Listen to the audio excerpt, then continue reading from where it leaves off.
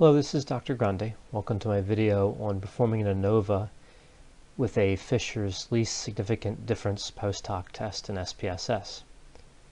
I have these fictitious data loaded in the data view here in SPSS. I have a treatment, and I have 3 levels: individual CBT, group CBT, and treatment as usual. And I have 15 observations for each level of the independent variable treatment. And then I have 2 dependent variables, but I'm only going to be using one dependent variable at a time. So symptoms 1 and symptoms 2. So I have these 2 variables to demonstrate 2 different facets of the Fisher's LSD. So let's assume that for these dependent variables that this is a measurement of mental health distress with a higher score indicating more distress and a lower score indicating less distress. So first we want to check the assumptions for ANOVA.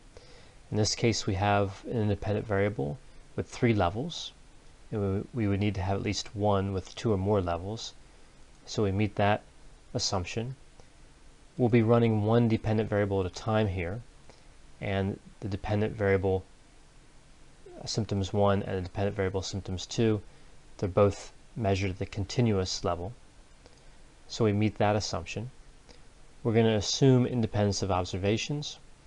We'll check for outliers and for a normally distributed dependent variable. And then we'll check for homogeneity of variance as part of the ANOVA procedure.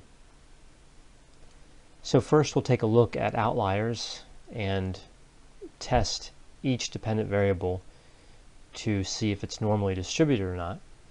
We will go to Analyze, Descriptive Statistics, then Explore. And because I'll be using symptoms 1 and symptoms 2 in 2 separate analyses, I will move them both over to the dependent list box to check for outliers and normality.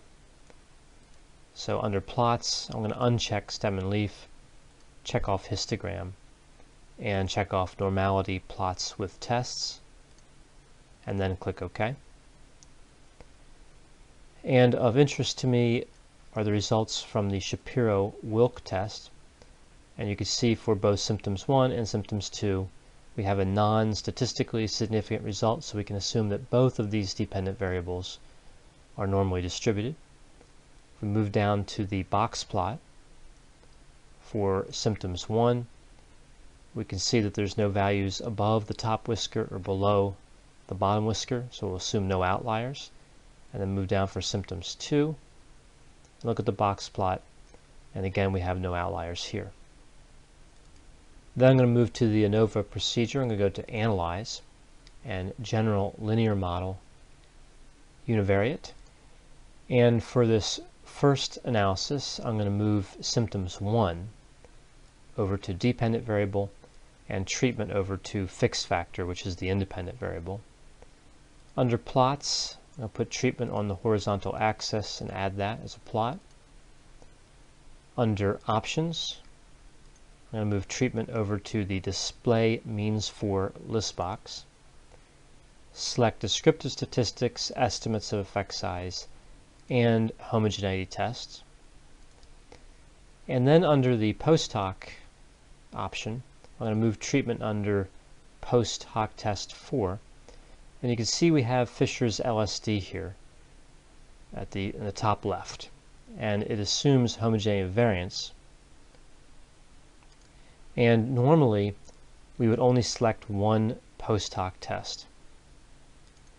But just for the purposes of demonstrating the difference, I'm also going to select the Tukey HSD test here. So LSD and Tukey checked off, and click Continue. The ANOVA is configured to run. I'll click OK. And we can see we have the 3 levels in the independent variable here, and we have equal number of observations, 15, for each level of the independent variable.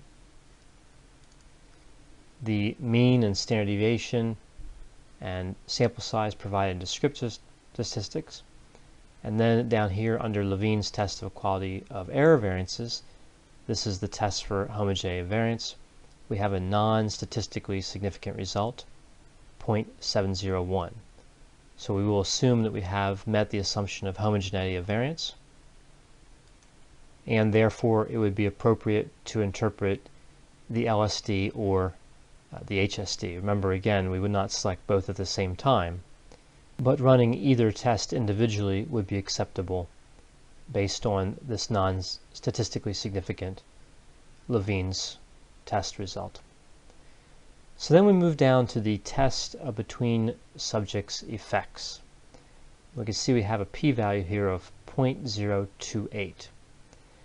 Now again, for this demonstration, I've run the Tukey HSD and the LSD.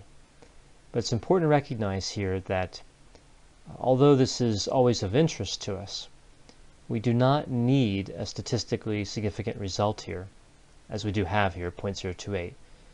We do not need that to interpret the Tukey HSD, but we do need to have statistical significance here to interpret the LSD. So we do have it, so we can interpret either post hoc test in this case. So if I move down to multiple comparisons, we can see that the Tukey HSD and the LSD results are in the same table. The Tukey HSD is on top and LSD on the bottom here. And you see all the pairwise comparisons, individual CBT compared to group, individual compared to treatment as usual, and group compared to treatment as usual. And under Tukey HSD, only one of these comparisons is statistically significant, and that is individual CBT and treatment as usual with 0.03. If we look at LSD, we can see that there's statistical significance between the individual CBT and the treatment as usual levels, 0.011, and there's a statistically significant result between group CBT and treatment as usual. So the LSD test was not as conservative as the Tukey HSD.